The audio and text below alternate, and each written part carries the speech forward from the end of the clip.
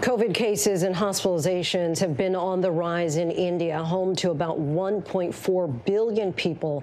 India currently has nearly 3.5 million active cases. Containing the surge has certainly been a challenge.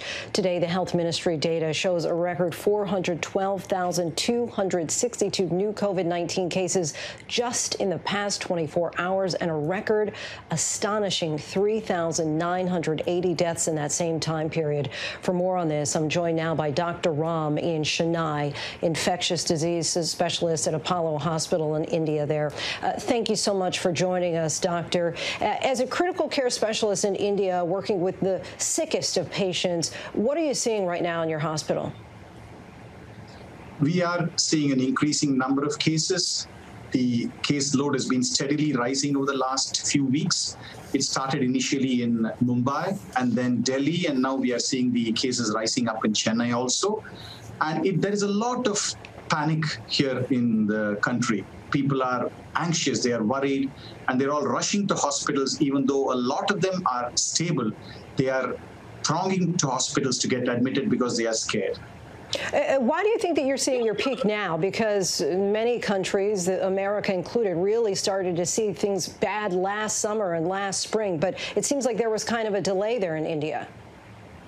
India has always been lagging a few months behind Europe and the US.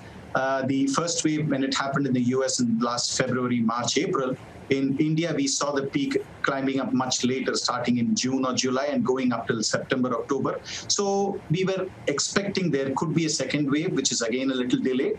And probably the relaxation of the government rules, the pandemic fatigue setting in, and maybe the new variants coming in have all added to this and resulting in this new second wave here.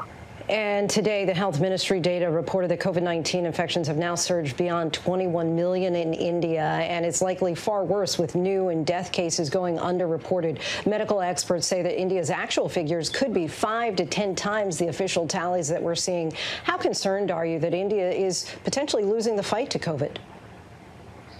Actually, during the first wave, India did far better than most of the countries because we were in significant lockdown. And the number of people who tested at that time were, I feel, much lower than this time. People were a little scared, worried. So the testing probably was not as robust as it is now. Now it is predominantly hitting people who are more educated, people who are a little more affluent. So the minute somebody has a sore throat or a cough, they immediately go in for a test. Tests are also more accessible, cheaper. So a far more number of tests are being done this time rather than it was done last time. So the actual number of cases this time, I feel the pickup is much, much more. And that is the reason why we are seeing such a significant increase. In hospitals, they're certainly struggling desperately to have enough beds. Communities are pleading for oxygen, and there's a shortage of supplies. We've even seen medical centers turn the sick away, or in some cases have 2 different people who are sick in the same bed. What do you believe needs to happen to get this situation under control? I think the main reason this is happening is the panic and anxiety among people. As I mentioned earlier, there are a lot of people who are rushing to hospitals, people who can be managed at home, people who want to get admitted because they are worried that they would suddenly deteriorate and die. So they are clamoring for beds, they are all clamoring for oxygen. All this is adding to the shortage of oxygen and to the beds. So I think what we need now is a little more balanced communication. And lastly, just to kind of play off of that, Dr. Ram, the upsurge in misinformation, really, I think kind of is what you're talking about in part. And in some cases also because of the response of the federal government refusing to impose a national lockdown, that's created distrust among some people. What are the growing concerns that you may be having beyond the fact that people are, have a little bit of a tickle in their throat and they go to the hospital? The free press has led to a phenomenal infodemic where people are bombarded with information and people tend to learn to interpret it themselves and probably wrongly too.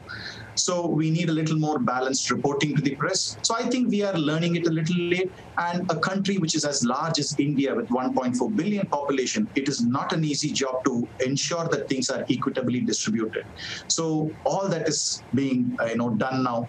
Lastly, what we learned in the first time, balancing between lives and livelihood. The lockdown created a lot of problems with people's livelihoods. So the lessons learned are now people are a little bit, they've burnt their fingers. The government is also a little cautious in how it is approaching.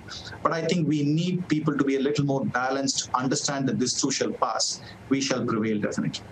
Okay, some optimism there. Dr. Ram, we thank you so much reporting in from Chennai, India, and your country certainly remains in our thoughts. Please stay safe. Thank you very much. Thank you. Hi, everyone. George Stephanopoulos here. Thanks for checking out the ABC News YouTube channel. If you'd like to get more videos, show highlights, and watch live event coverage, click on the right over here to subscribe to our channel. And don't forget to download the ABC News app for breaking news alerts. Thanks for watching.